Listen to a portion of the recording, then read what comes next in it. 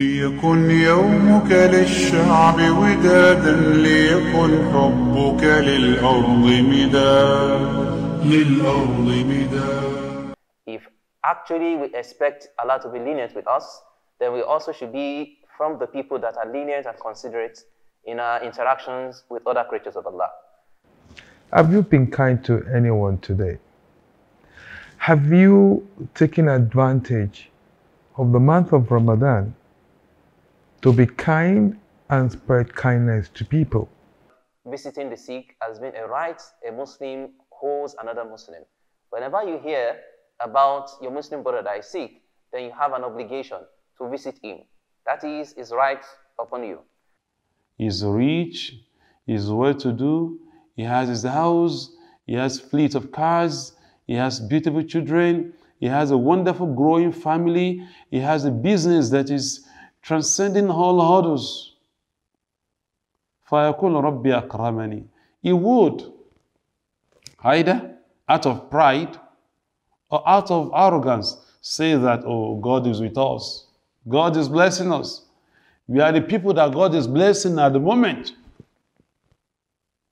And then, in the same way, Allah says again, وَهَمَّا إِذَا مُبْتَلَاهُ. When we test him again, in the first instance he said, when we test him and we honor him and we grant him blessings, he said, when we test him, letting us know that the honor that we enjoy is a test. Speaking good words and refraining from speaking bad words to people. It is from the triggers of the mercy of Allah subhanahu wa ta'ala and an injunction by Allah subhanahu wa ta'ala. When you see somebody who is not receptive to anything good, then you know there's a problem. No matter how good the idea is, he will still not look at it. We don't care about our neighbors. And that is the reason why there is less love, less compassion in the society. Every time, whatever it is you're doing, whether it is called a statement you're uttering, or an action you're doing, anything, or a place you're going to, you must ask yourself the question, is this going to be pleasing to Allah? Or is this going to be offending to Allah subhanahu wa ta'ala? Every time you do that, you are doing what? Zikr. If all of us can take care of ourselves and those who depend on us, our parents, our family members, our friends who are very close to us, then there will be less people to be catered for in the larger world. When Allah comes to jihad, Allah is calling to effort to do good. When Allah calls to jihad, Allah is calling to justice. When Allah calls to jihad, Allah is calling to peace. Anger, annoyance is common to men, even to all animals. Is a trait that we share with the animals because it's a mechanism that we can use to defend ourselves.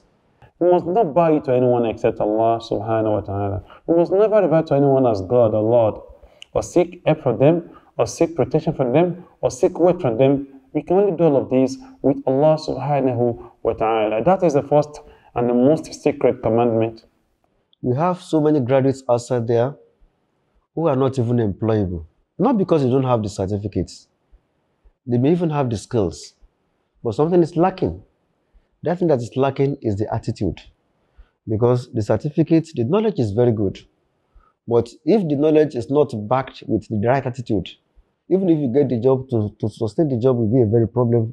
Amul Huzn is a particular year, a particular period of time where the Prophet sallallahu alaihi wasallam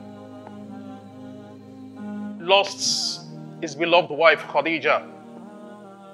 The Prophet sallallahu alaihi wasallam, he describes Sidratul Muntaha that a leaf of Sidratul Muntaha is as big as an elephant's ear. If you are going to worship in a mosque, make sure you are embarking on a journey from your house, no matter how far it is. We are going to either the first one, Masjid al-Haram in Mecca, which is the Kaaba, or Masjid al-Nabawi in Medina, and the Masjid al-Aqsa in Jerusalem.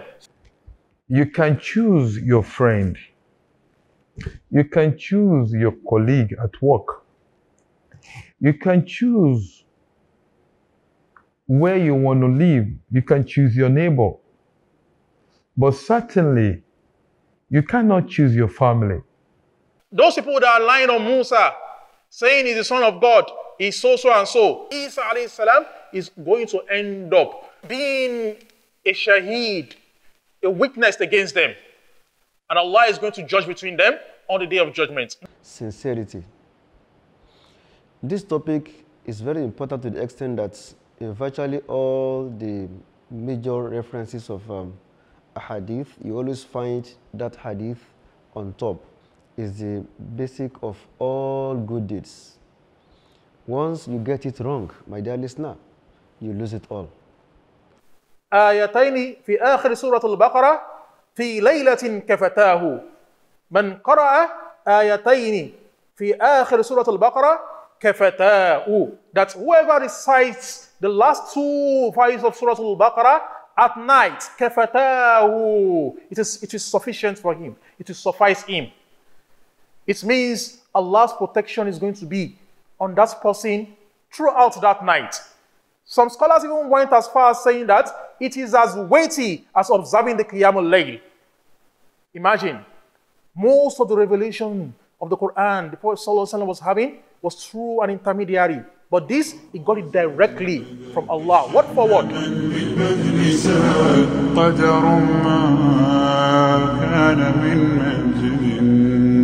ولكن نحن لولاك لما شئنا اتحاد